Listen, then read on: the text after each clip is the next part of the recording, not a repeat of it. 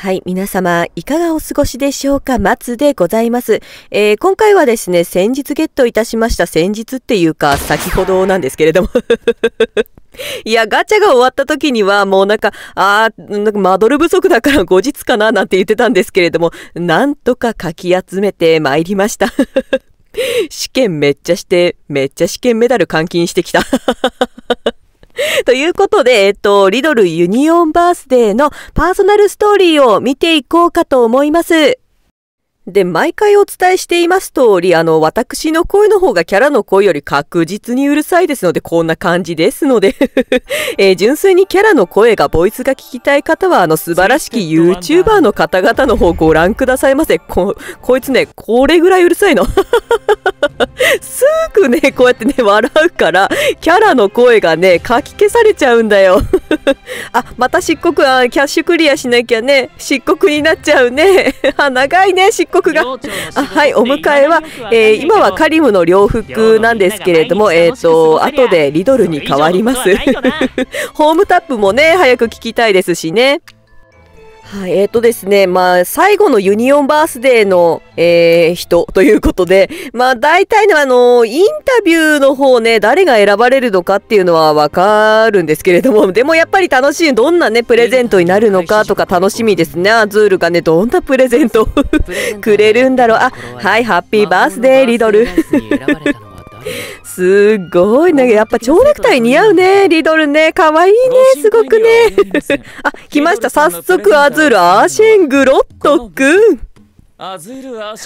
すっげえ、私を見てみたいなポーズで来るじゃんか。今日はよろしく頼むよ。私ですみたいな感じで来るじゃんか。アーシェングロットくん。そういうとこめちゃくちゃ好き。あ、早速プレゼントですね。一体何かな。全然想像つかない。リドルにあげたいものってあ、ライト。あ、ライトですか。ミルク色のシェードに透かし彫りがトランプの柄。あ、いいですね。これはとてもハートラビル量みたいですね。あ、なんかいいね。こう、談話室にも合うと思うよ、すごく。ほら、あそこにもそこにも、ほら、なんか、ね、合うと思うよ。あ、でも、リドルのプレゼントだから、リドルの部屋に置くのかな。あ、そうだね。あ、そうだね。置いてくれるんじゃないの。あららら、ほんと、いいプレゼントもらったね。お部屋について、部聞かせてくれるのかい？だからね、あら、じゃあ、ろれつ。ちょっと今回もろれつがやばいですね。ガチャの後のこのパソストの実況はろれつがやばいですね。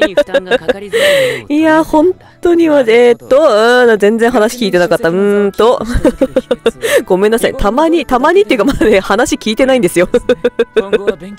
すぐ脱線するからね。なんか、プレゼントが役に立つ、勉学に役に立つようなんですが、一体ライトにどんな仕組みが仕掛けがされているのか。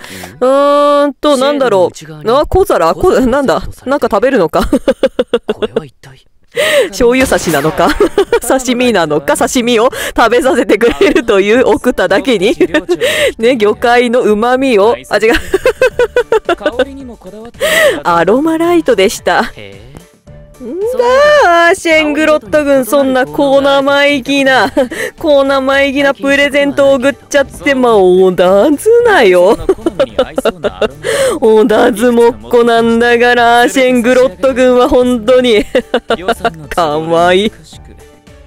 あ、ちなみにね、私ちょこちょこ宮城弁を宮城出身なもんで宮城弁使うんですけれども、おだずなよって、宮城弁なんですよ。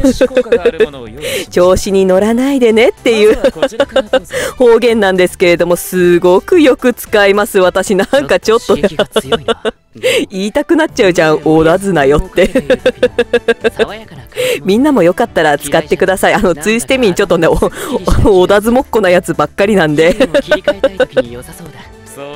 ごめんなさい。全然話聞いてなんか、予算の都合上、今、取り揃えてるアロマの香りをちょっとね、一つしか選べないということで、なんだ、キスマチかもな。ごめんなさい、ちょっと妄想がはかどっちゃって。目つぶってたから。だってリドルが目つぶってたから。ごめんなさいね。嗅いでたんだよね。知ってたよ。そりゃ知ってたともさ、私はね。どうやら、次は、バラの香りみたいですね。絶対これだ。そうだよね。これだよね。絶対そうだよね。だってハーツラビル量だもんね。ハーツラビル量の量性なら絶対これ選ぶよね。素晴らしいですね。まあ、レモンも良かったけどね。そうだね。素晴らしいね。素晴らしい。終わりましたね。はい。ハッピーバースデーの1話が終了いたしました。はい、次はいよいよ、ハッピーバースデーの2話ということで、ついにインタビューが始まってしまいますね。まあ、誰選ばれるのか知ってるんですけれどもね。でも、どっちの質問かわからないですからね。兄弟か無人とか。兄弟の方。兄弟。あの子を兄弟にするの大丈夫？どんな理由になるんだろう。うわ、めちゃくちゃ楽しみ。そうだね。まあ、私もピンときてない。今、全然ピンときてない。そうだね。そうだね。周りからやっぱり選びたいよね。馬術部員でもそうなるとね、年下弟になるけれども。そうだね。そうだ、シルバーはすごいそういうとこ頑張るから。そうだね。それもチャームポイントなんだけれどもね、シルバー的。でもリドルはやっぱりそっか。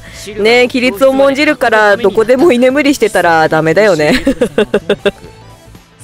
てかちょっと待って。シルバーのことセベクとリドルが運んでたんですって。キャワイイじゃんね。かわいいですけど、ちょっとね、その光景どこ参考資料見たいんですけど。セベクもなんか私が興奮してる間にセベクも脱落してた。ねえ、馬術部がね脱落するのは知ってるんだよ。どうなってこの流れにね、あの流れになるのね。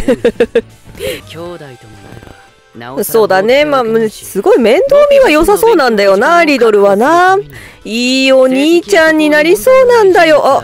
そろそろか？問題のない生徒、素行が良くて？ちょっと待って。素行が良くてと今聞いたような気がするんですけれども。さあ、ちょっと答えを聞きます。素行とはちょっと待って。アズール・アーシェングロット君が同じ反応してるじゃない。この反応は全ツイステ民がこの反応になりますわ。そことはってなるから。まあ確かにね、表面は表面って言っちゃった。授業は確かにちゃんとしてるし、礼儀正しいしね。裏じゃどんなことしてるか分かったもんじゃないですよ、ジェイド・リーチという男は。だからアーシェングロト君もそんな反応になりますが。しかもね、ジェイド・リーチ弟ですって。あんな物騒オブ物騒を弟にするっていう選択肢をね、リドルがするなんて誰が思いつきましたか？いや、ユニオン最後の最後に素晴らしい質問の答え、ぶちかましてきますね。これはいい質問と答えでしたね。ありがとう。はい、終わりましたね。ハッピーバースデーの2話が終了いたしまして、次がハッピーバースデーの3話ですね。いやー、ジェイド・リーチとの身長差兄弟、いいな。次の質問はみんな同じですね。転寮するならどこという、おそらく、そうでしょう。そうですね。初ラビオル寮の寮以外に入ることになったらどの寮を選びますかということで、絶対リドルはね、ハーツ以外にはもう想像ができないなっては思うんですけれども、でもな、やっぱりちょっと洋服的には露出が少ない量を選びそうだな。なんかちょっとヒラヒラしてるのを選びそう。なんか、だからポムかディアソー。オクタもかっちりしてるかの3両かな。どこ、ディアソムニア両みたいですね。候補としては上がってるから、これは当たりと言っても過言ではない。過言。いや、でも似合いそうだな。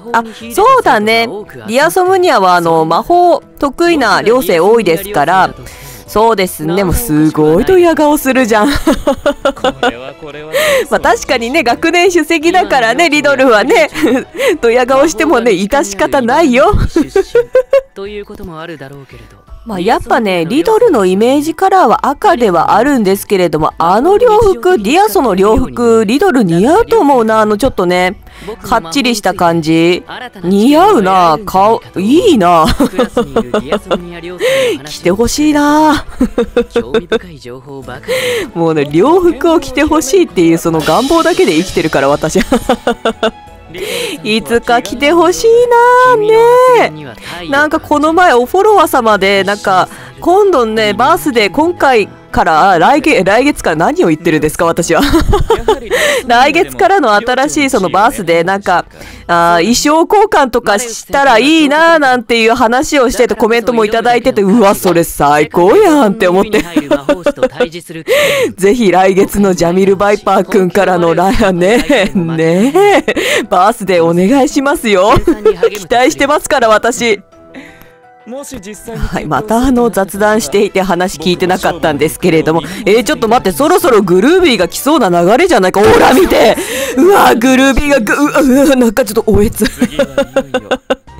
おえつと同期してきたんですけどね、ちょっとねグルービーとドヤ顔するじゃん。いやグルービーどうなるかな。グルービー前のね美女がかっこよかったから、いやかっこいい表情してくれるかな。どうするねえねえ。興奮してくるんですけど。うわハッピーバースデー、最後のユニオンハッピーバースデー、リドルおめでとう、本当におめでとう、リドルローズハート寮長ハッピーバースデー。うわどうなるうわおてて差しの、うわかっこいい表情、かっこよ。想像の3倍かっこよかった表情。いやだ、かっこいいタイプのリドルローズハートでした。でも右手めちゃくちゃ可愛かったね。アズールに手を差し伸べてるのめっちゃ良かったんですけどね。最高。はい、ということでホームボイスの方に興奮冷めやらぬ間に、リドルの、ホームボイスですね、聞いていこうと思います。さっき話題に出てたリドルの部屋、昼でちょっとね、部屋の様子も見てみましょう。久しく見てないからね。なんなら去年以来見てないからね。1年前からね。これ違うね。これオンボロ寮だから、談話室だ。これですね。わあ、ほんとだ。かっちりしてる。すごい。いいリドルらしいね。ちょっと待って。最初から泣いちゃうやつ、これ。よかったね。うわ、いいね、パイセンだ。うわ、何気に仲良し。あららら、ちゃんと交流あるんじゃないの。意外と仲良しだった。部活。あららら、馬術部のみんなと動画消したの？いいじゃないの。マレ様。すごくこれはちょっと。ちょっと嫌っぽいですね。まずかったんだね。次は、先生方。将来を期待して、いいですね。リドルは先生に信頼されてますね。まあね、主席だしね。本当に。もうないか？もうないかな。これで終わりか。結構タップしてるけど。フロイド！ちょっとまたそうやってフロイドとバチバチなんだから。あららら、リドル。本当は違うんだ。いらないからじゃなくって。いや、ちゃんとね、リドルのために買ったんだけど、ちょっと照れ隠しだと思うよ。私はそう思うよ。最後にすげえのぶちかましてきたね。はい。ということで、ここまでですかね。いやー、最高でしたね。まあよかった。まあ店長でね、店長まで行かずともガチャできて、で、パソストもちゃんと見れて、あとはもう、ジャックに臨むしかねえ。よかった。見れて。ということで、今回の動画はここまでです。ご視聴ありがとうございました。うぽまつです。